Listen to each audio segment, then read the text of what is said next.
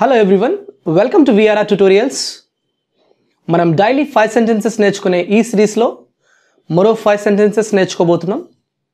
ఈ సెంటెన్సెస్లో మీకు జస్ట్ సెంటెన్సెస్తో పాటు కొంచెం అడ్వాన్స్డ్ వెకాబులరీ కూడా యాడ్ చేస్తున్నాము. సో మీరు కంపల్సరీ ఆ వెకాబులరీ నేర్చుకోండి. అదేవిధంగా మీరు డైలీ ప్రాక్టీస్ చేయండి. ఇంకా మీరు మీ సొంత సెంటెన్సెస్ చేసేటప్పుడు ఇంకా డౌట్స్ వచ్చినప్పుడు మా వాట్సాప్ గ్రూప్లో పోస్ట్ చేయండి. So the first sentence of this session is, the city was inundated by the recent floods. The city was inundated by the recent floods. ఇక్కడ చూడండి, inundated అంటే ఆ సిటీ మొత్తం ఆ ఫ్లడ్స్తో మునిగిపోయింది. అంటే ఎవ్రీవేర్ యూ ఫైండ్ వాటర్. అలా అంటే ఆ సిటీ మొత్తం కూడా నీళ్ళే. ఆ చెప్పడాన్ని అంటే సబ్మర్జ్ అంటాం కదా, మర్జ్ అయిపోవడం.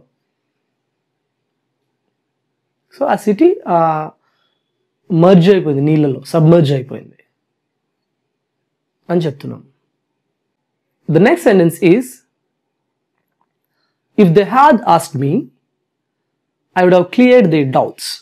If they had asked me I would have cleared they doubts. అంటే వాళ్ళు అడిగి ఉంటే వాళ్ళ డౌట్స్ని నేను క్లియర్ చేసేవాడిని. అంటే మీనింగ్ ఏంటి? వాళ్ళు అడగలేదు, నేను క్లియర్ చేయలేదు అని చెప్తున్నాను. The next sentence is, the farmers expected bountiful harvest this year.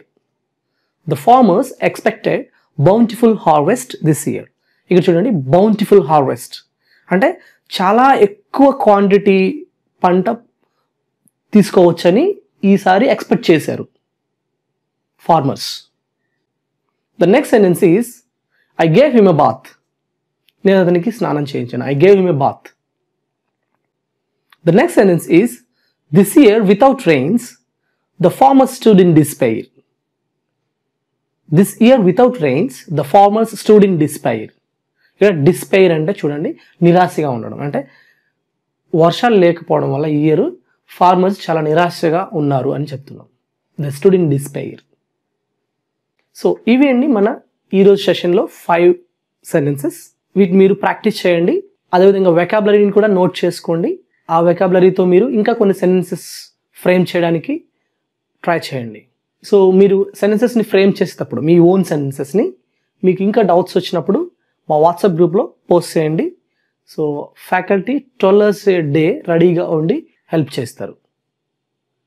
Thank you for watching.